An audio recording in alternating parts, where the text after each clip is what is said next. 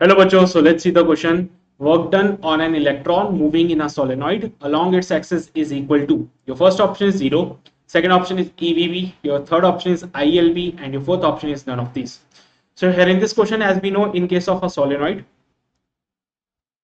inside the solenoid the magnetic field is along this if the current is flowing like this. Okay, so if the current is flowing like,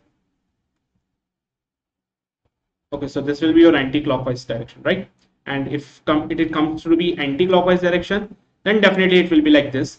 So this is the direction of magnetic field. Okay, now अब अगर मैं बात करूं charge particle की, तो आप electron को move करा रहे हो अलोंग इट्स एक्सिस, तो इलेक्ट्रॉन को भी हमने ऐसे ही मूव करा दिया. सो कितना फोर्स लग रहा है इस इलेक्ट्रॉन के ऊपर, जरा देखें.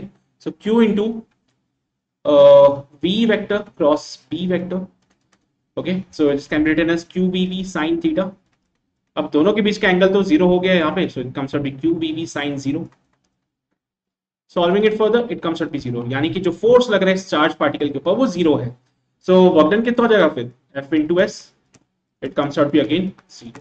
सो इस केस में यहाँ पे जो वर्क डन होगा इस इलेक्ट्रॉन के ऊपर, okay, to move it along the axis of a solenoid, it will be 0 work done करना पड़ेगा हमें इस केस में. Okay, so I hope you got the concept of this question. All the very best.